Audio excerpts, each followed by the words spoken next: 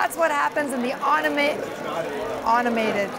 That's a word, the wrong word.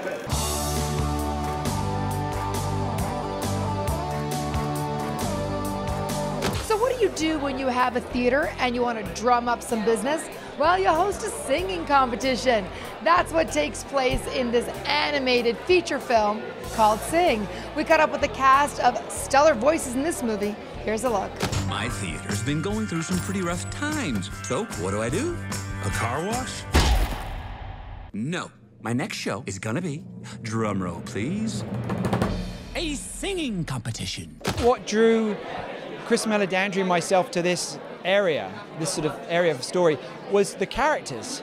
Because we've seen the format, the TV format a lot, but we don't have any of that in this movie. It's really all about what it's like to have a shot at doing what you really want to do, and how ultimately difficult that is, and the pitfalls and the journey you can go on if you try and do this stuff.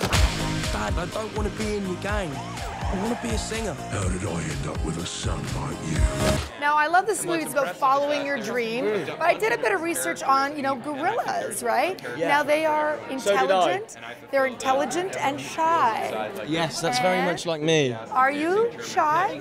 I don't know how intelligent I am. Or shy, actually. I think I'm probably boisterous and a little bit stupid. Are you okay? Oh, yes, I'm fine, thank you. How are you?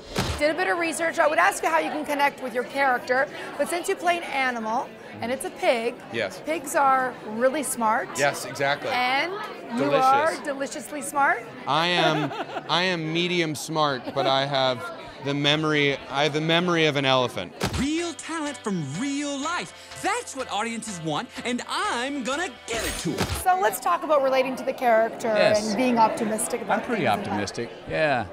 No, I've got a lot of things that I'm thankful for in my life. Some I've created, and a lot of have been good fortune. So I'm not one to slide into false drama very quick, and we're not fans of that in our whole family. We got a lot to be thankful for and a lot to look forward to.